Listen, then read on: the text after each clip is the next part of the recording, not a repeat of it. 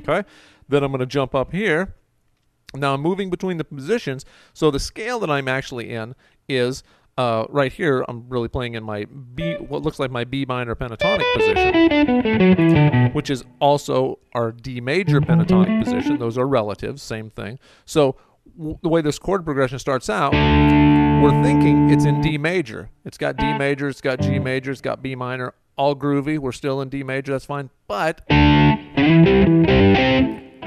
go to a C there. So when we've got D, C, D major, C major, and G major, that tells us that we're actually not in the key of D major. We're actually in the key of G major, but because our tone center is D, we're playing a D mixolydian scale here. So that tells us that just like other famous songs that are in with these three chords, like Sweet Home Alabama is a perfect example.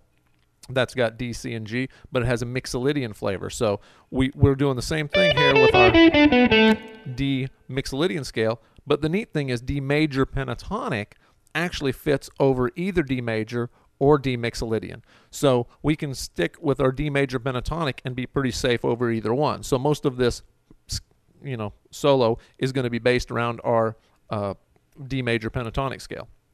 So I go up here.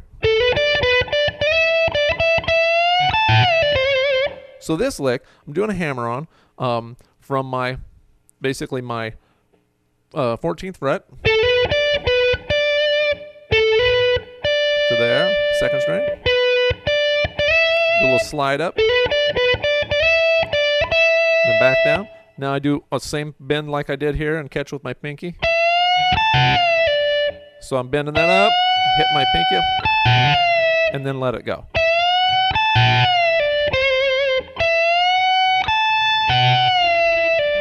Do a pull off there. And then I go to this note, and that is where my mixolydian comes in, because that is my C note, right? Which is my flat 7 of D. So that's, it's all groovy here. We're basically D major pentatonic, I should say here. But that note is what takes me into mixolydian. If I went...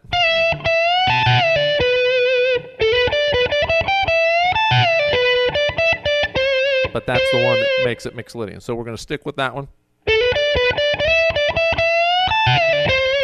Then we've got a lick here. And you'll notice the phrasing on this, I'm doing bits and pieces, sort of the call and response phrasing where I play one lick, have a little space, do another little lick. Our call and response, or call and answer as we call it, sometimes doesn't have to be the exact same thing. It just means there's a phrase, then there's another phrase, there's a phrase, another phrase. That's what we've got here.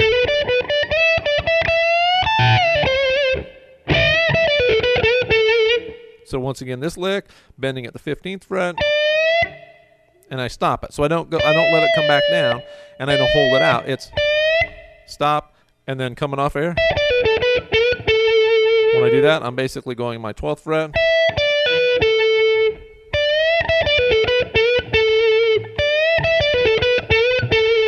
And a bend there, ended on the bend. And then now, coming from there, next thing that I'm going to do is kind of an interesting lick, because the next lick, I've actually got my first finger barred across the second string and the third string.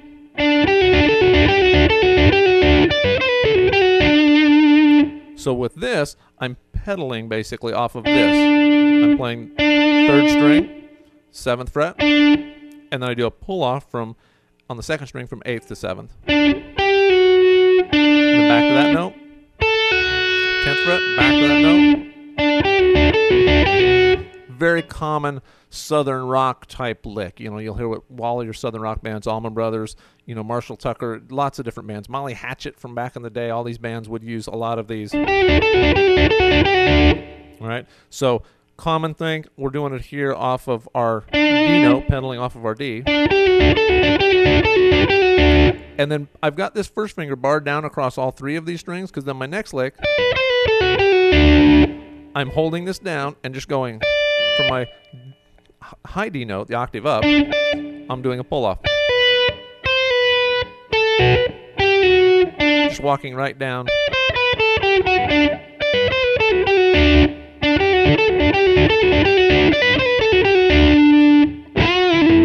Then we do it just a bend.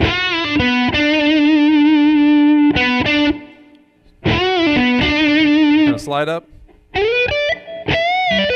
which is an octave of this. Once again, the call and answer thing.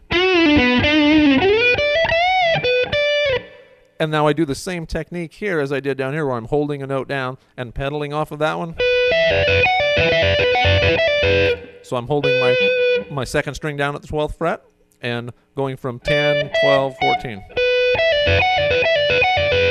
And then I just go basically a simple scale lick up here from 15 to 14 to 12, and then end on my D note. We like to end on the D note here because that also keeps it melodic. It keeps it very tonic. So now I'm going to bend my second string at the 10th fret up a full step and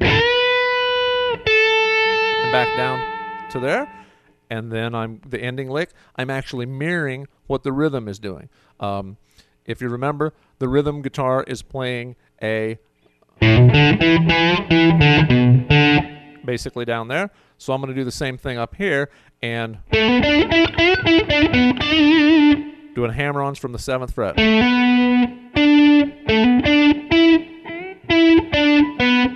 Now I can bend that up, or I can just pull it down.